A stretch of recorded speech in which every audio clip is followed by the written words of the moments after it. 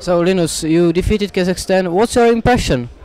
I think we played around 50 minutes good. We let them have a couple of chances there here in the third, and but we had everything under control and we scored most of our chances today. We had a lot of chances, and we got to keep scoring on those chances when we're going to play the higher ranked team. So it's going to be important for us to in the future.